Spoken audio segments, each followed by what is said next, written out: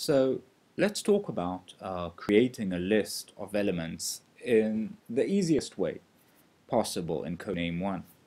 So the easiest way to create a list is, and we'll use the main form for that purpose here, is to just drag it into place here. So I'm starting with a blank form. The first thing I need to do is to disable scrollability, because scrolling will come from a list, so this is really important. And next thing I need to do is set a proper layout, which is border layout. Now what this will do is that when I drag the list into place, it will occupy exactly the whole screen, no more, no less. Now you can add other elements next to the list, above the list, in various places, but you want the list itself to scroll and not the entire form, which can cause a problem, because then the form would handle the scrolling in a way that isn't as efficient as a list would. So we can drag a list, but that's not as easy. We'll drag the multilist, which is the easy way of creating what most of us think of as a list. And as you can see, the multilist already has some elements in it, and the easiest thing in the world is just to go to each one of these elements and just customize them. So I'm selecting it, and as you can see, we have lots of options for things to customize here. I won't go into details, but the interesting thing is the list items, which we can just edit any way we want. Line 1, line 2, we can make line 2 something like this. We can add other rows, like for instance line 3, and the icon and the emblem and all sorts of other things like that. Everything is customizable. I can add another row, and as you can see, it has all the options here already for me to customize. So that's cool. And as you can see, it was edited. But normally, most of the lists you'll create, you wouldn't initialize like this. You would want to initialize from code. And that's the interesting part. So we go to the events section and we click list model. Now list model will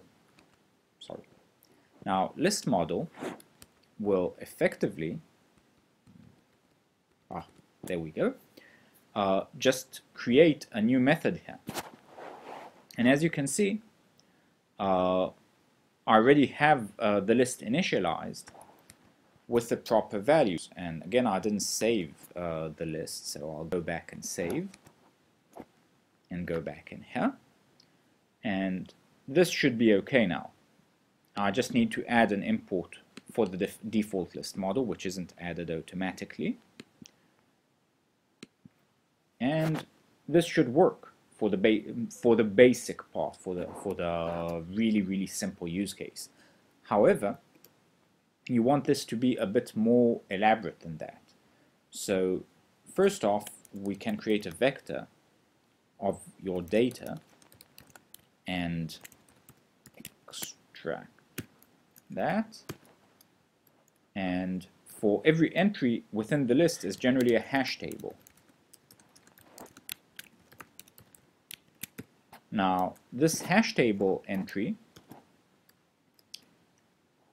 can contain things just like line 1, and this should be, and line 2 should be. And you can add icon, emblem, all of the things that you saw in the data there are already there. So I can just add this to the vector like that. And instead of setting this to an array of strings, I'll just set this to the vector. And now if I run the code, you'll see that the list is populated from my code and not from the design. So this allows me to preview stuff that's hard-coded in the design, but yet extract data dynamically from code, which is really convenient. Now, you might say, okay, I don't want to name my stuff line 1, line 2, etc. That's why we have these in place. You can say you want to call this first name, like that, as you can see, the list automatically updated because no one has first name in place. But if I save this and go back to code, I can change this to first name, and I'll actually see the list rendered with first name and line 2 in this particular case because I didn't change that. So you can effectively customize all of these common names, including the name of the icon, the name of the emblem, and have them come out of the hash tables that you build into place. Now, if you want to make this vector persistent and everything like that, then look at the video for storage and everything in that regard. If not, you can bring it essentially from every place that you choose to. So thanks for watching, and I hope you enjoyed it. And see you in the next video.